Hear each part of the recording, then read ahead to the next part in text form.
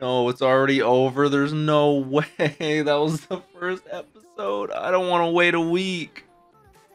Ooh. All of them opening the door to their new life together from their old lives, like that symbolism. And now we got the Mr. Doggo too. I'm loving these transitions, just cutting to different times. And who is this girl? Frankie and Anya. Oh, I could use a whole show with just them too. I'm loving this how it's panning. It's like a single one shot though, but every time it's like a cut in between every time it pans because it's a different time, different. Like I'm loving that.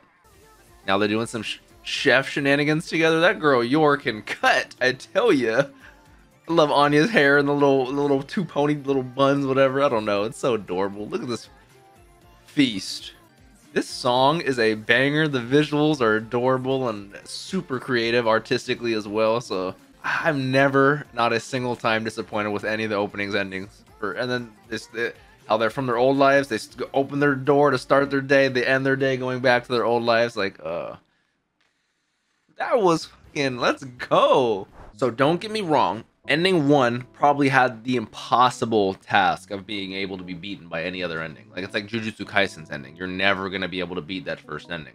And I still don't think you can beat Spy Family's first ending. But this ending was absolutely incredible. I loved how the first ending had to do with Anya and her dreams. And it was like about her sleeping and what's going on in there. And this one was about the family as a whole, living their secret lives inside their doors and coming out uniformly, being a family, going through the shenanigans with Frankie, with Mr. Doggo, with Yuri, with a new girl that I have yet to meet. And then at the end of the night, love you guys, going to bed, open the door back into your secret life. You guys, it's the visuals, amazing.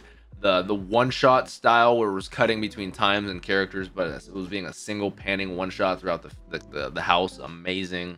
The song, amazing. Like, oh my god, like I don't know what it is, but Spy Family never fails to disappoint. Did I say that? Never fails to impress. I am probably just tired. You guys know what I'm trying to say. Good, whatever I just said, but in the good way, great way. Hopefully you guys did enjoy. If you did, please leave a like. Let me know your thoughts down below. Don't forget to subscribe, click that bell so you guys always know when I post over here. Don't forget to drink some water, tell someone you love them. Peace out.